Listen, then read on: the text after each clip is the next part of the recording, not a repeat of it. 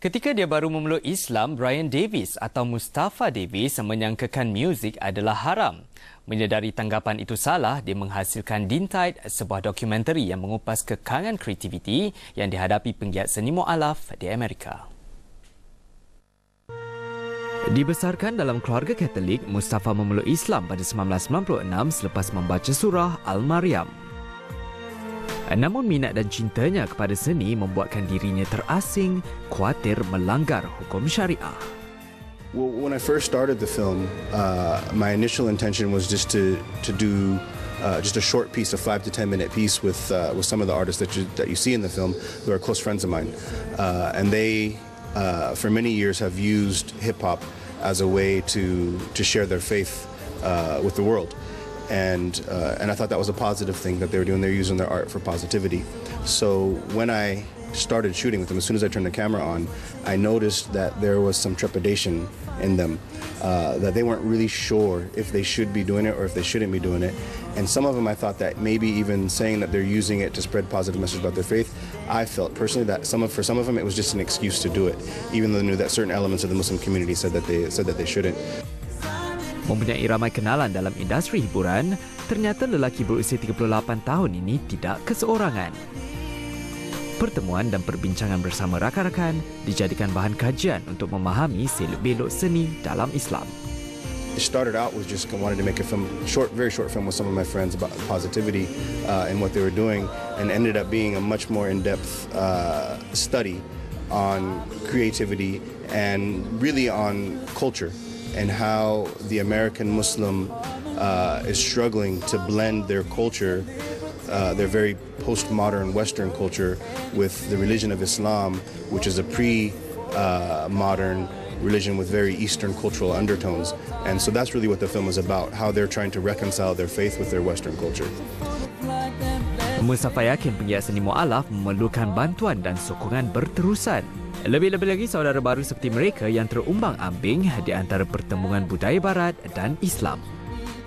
You know, it's very difficult for anybody to be successful in a career or in any type of endeavor if they don't have support from their community, and I think that's kind of what's holding them back.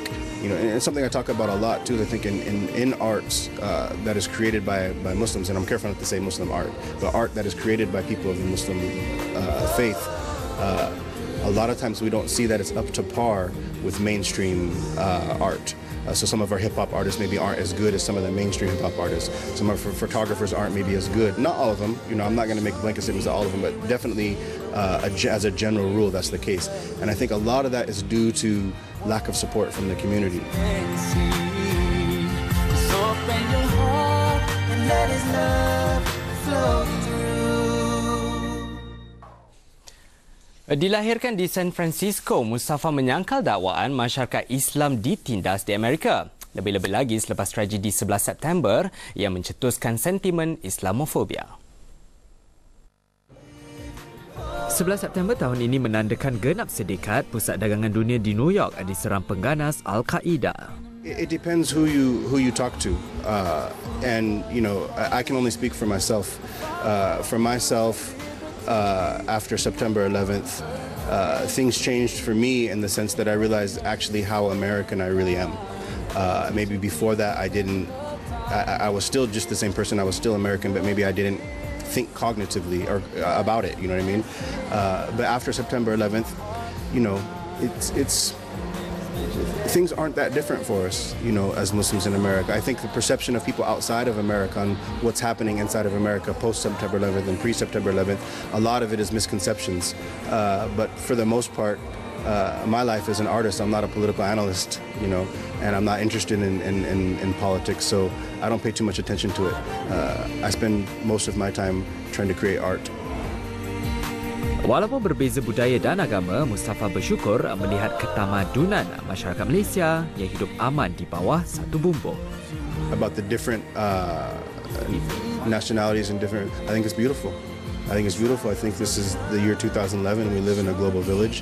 And the pluralism that I see here reminds me of what I see in America.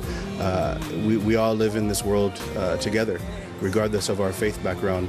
And if we're going to succeed, then we have to learn how to kind of work and live together symbiotically.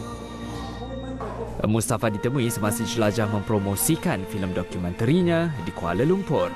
Selama 3 hari, Mustapha berpeluang bersemuka dan bertukar pandangan dengan penggiat seni melalui majlis dialog yang dianjurkan Crescent Collective.